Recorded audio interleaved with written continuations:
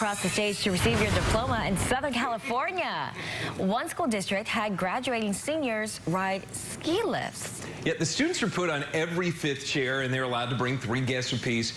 When they reach the top, the principal hands them the diploma. That's when they take the pictures, head right back down the mountain. The resort that hosted the commencement had 527 seniors arrive, and they did it all for free. That is amazing. Look at the backdrop on that. It's gorgeous. Imagine that as your graduating photo. And you know, not to get too deep, but it's very symbolic. Oh, you've Think crossed. about that. You're at the top of the mountain. You've made it. Yes, you've climbed the hill. That's awesome. Congrats to them.